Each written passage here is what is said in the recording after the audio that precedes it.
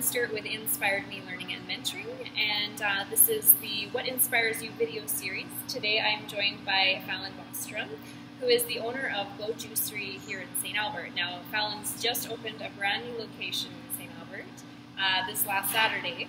So let's just start right in by asking you, Falynn, what inspires you? A little bit more about yourself, just kind of letting us know. Thank you, Carolyn, for coming to my shop and interviewing me today and making me a part of the series. I do appreciate that. So, a little bit about myself. As you just said, just opened up a Juicery. Very excited to do that. It's always been a dream to open a business. I have a commerce degree, got that many years ago, but did a few different things in life. Stayed at home for a while to have some kids. So this is a new big step for me. Right. In terms of what inspires me, I would say I'm very inspired by the people around me. I've been relying a lot on friends and on family and on my team to get me to this point. What I've realized more than ever is that I can't do things alone. I think good realization. Yes, I think as a woman, especially as a mother, we're taught to prioritize that self-reliance, that independence of doing everything on your own. Yeah. And it's hard to accept help. But now, more than any other time in my life, it's been a time where I need to accept that help. Not in a position to be able to repay those favors immediately, so just being able to accept and gratitude being thanks enough. Exactly. It can be difficult, but very much appreciated. So that is inspiring to see everyone come together and have that kind of support. So. Yeah. Well, yeah. As a giver, it's hard to accept that support. Very hard. I can relate. Wonderful. The next question I'm going to ask you is where you find your inspiration. So people, resources, you kind of touched on that a little bit. Yeah, everywhere, I guess. I mean, it's been wonderful going through this process. All the new people that I've been meeting have been fantastic. I'm very inspired by the team of people that are around me and supporting me. I am a reader. I love to read, but right now I feel like that's sort of fallen on the wayside. Yeah. Different time. Absolutely. I consider myself more of an introverted person. I like to research and read, and there was a period in this business development process where that's where I was at. Right now, being opened, it's a lot of learning on the fly. Yeah.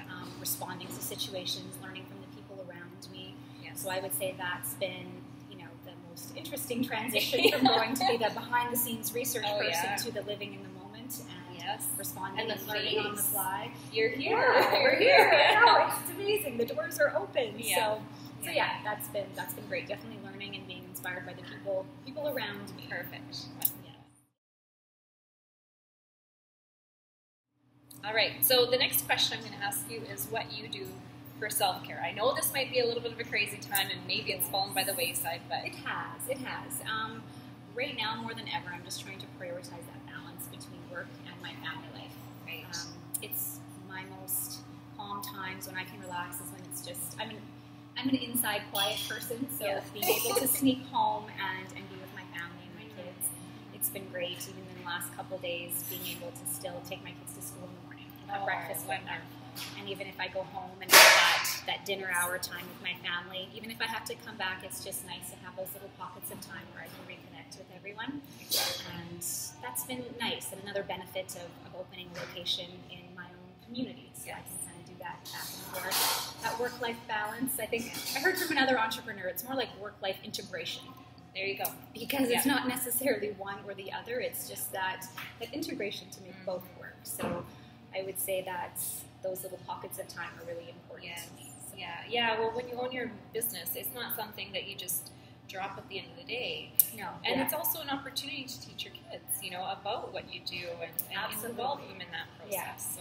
And that's been good for them to understand what I'm doing, and that we're doing this as a family, and we're all in this together. It was a family decision to do this, so that's nice. Not to mention the fact that self-care is the juices.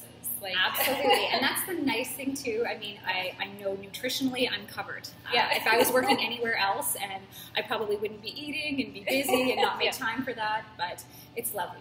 We sample everything that we make, not only from a quality control perspective, but also just to nourish ourselves as we go. So it's wonderful to be able to be drinking little samples of juice all throughout the day, be tasting what the Raw Food Kitchen is making throughout the day.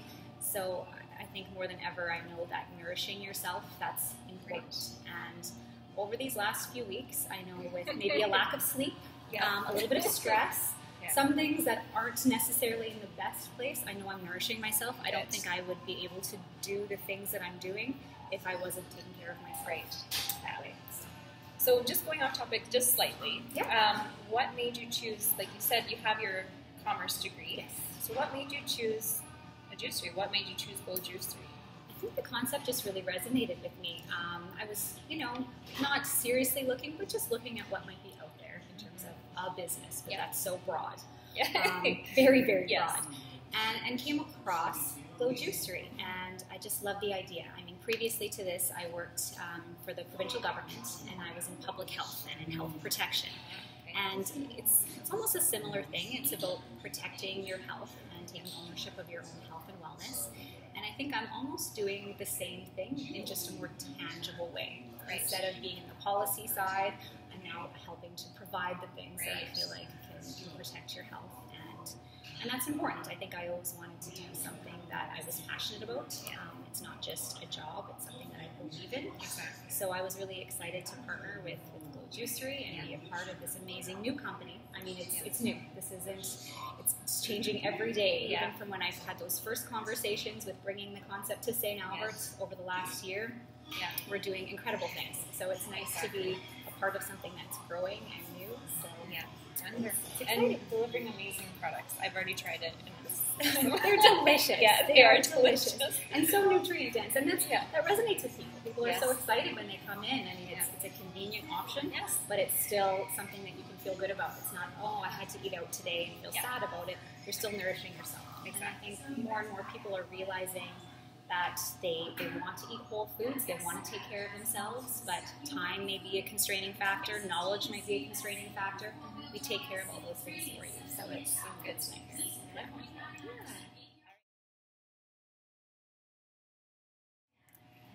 So this is a big one for me. I always think about what I'm constantly learning. I'm constantly reflecting on that. Yeah. So what are you currently learning? I think leadership is a big part of it. Again, a lot of my previous roles have been more independent, I suppose. And, maybe having some smaller leadership over smaller projects, but I feel like owning a business, it's a different kind of leadership. And I feel very responsible for the people that are doing this with me. I could not do it alone. I want to make sure that I'm taking care of all of my team members. I want to do a good job of being in that leadership role, but also acknowledging and being very open about the fact that I don't know everything, and I'm still learning too. This is a new role for me as well. So what I tell my whole team is that we're all new. It's not just one person joining an existing high-functioning team. We're all sort of figuring out where our roles and responsibilities lie and coming together and learning how to do the best with each other. Well, it sounds like you're employing a lot of authenticity and openness, vulnerability, because, to actually say, I'm new. That takes a lot of strength, because rather than hiding behind that mask of, I know everything. Yes. And that's taken a lot of years. I mean, I would say, it used to be, okay, you're a perfectionist. That's not a good thing. That's not a good thing to be, because I think you try to have this facade of, yes, I know everything, I don't need any help, and I will figure that out and take that all on yourself. And it's not, it's okay to acknowledge the things that you're good at and maybe the things that you're not, and you're still learning. And I've, told my staff and the people that come in here, I'm going to make mistakes. I will do my very best to correct them. And even though I might not do things perfectly, you will always have the best of my intentions, and you will always have my full effort. So, it's training for my staff, but I'm training alongside them and with them. So it's nice. It's kind of freeing to acknowledge that. To be like, I know that I don't know everything either, but we'll all figure it out together. So that's nice. There's a book that I've read at least 10 times, The Soul of Leadership by Deepak Chopra, and that message rings so true to this, and I would recommend this book to everybody who is aspiring to be a leader in anything, whether it's in a family group, business, community, whatever, because that's what it embodies, is this idea that you show up as a leader, you provide connection to your team, you're accessible, you're honest, and that provides connection, and it shows the community what you're about. And being in St. Albert is such a community-oriented place. For sure, and it's important to me because I know the people that are walking in the door. Yes. I mean, they're friends of mine, they're friends of my friends, my family. So there's, you want to do things right because I'm providing this for my community. I grew up here, I'm raising my kids here, so I want to do a really good job of this because now it's all of a sudden my face behind it. I want everyone to have this really good experience because I feel like it's a personal offering and I want everyone to enjoy it as much as I do. So, yeah.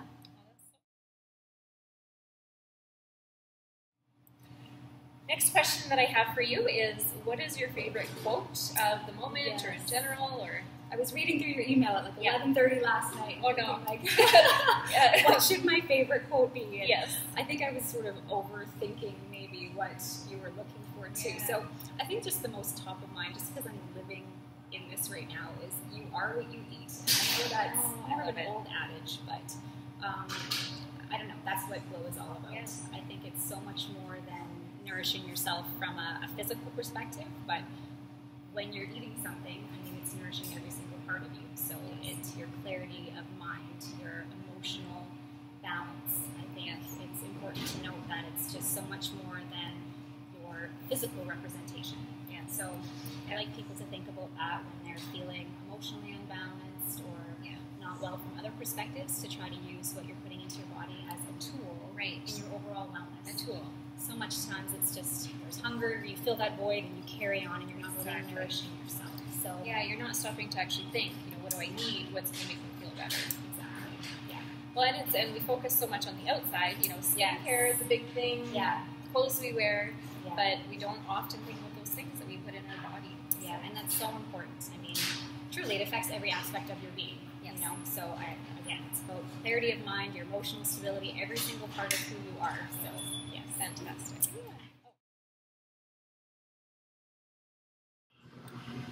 Last question for you. So, what's one thing that you've recently learned that, if you would share with everybody that you meet? I guess that it's okay to ask for help. Yeah, that's been a big learning for me. It's all right to not be able to do everything yourself. And I think more often than not, people are willing to help. They're just waiting for a request. Exactly. Yeah. And I think it's very hard.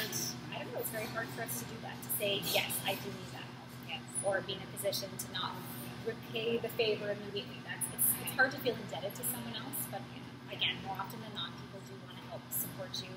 And it's been surprising that the kind of support that I found from unexpected places. It's amazing. Friends that I haven't even known that long coming to the table. Absolutely, I will help you do events, or it's pretty incredible.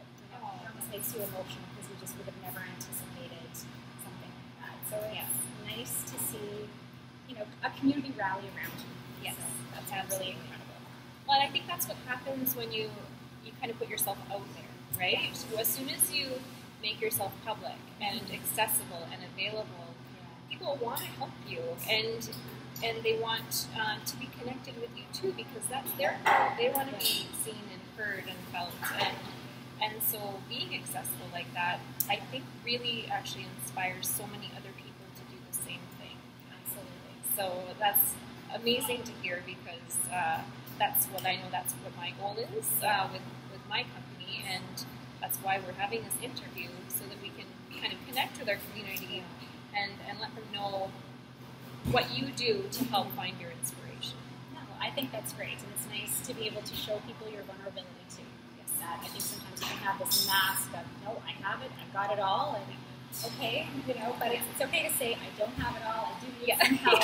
Can you do this or that? And, so that's a nice place to be. Wonderful. Well, that's all we're going to chat about for today. So thank you so much. Yes, thank you for joining us. And I'll put more information about Falynn and Glow in the bio here. And you can connect with her on Facebook. Come into the store in St. Albert. It's in Tudor Glen, right beside the State Run. And until next time, we'll chat with you then. Thank you so much. Thanks.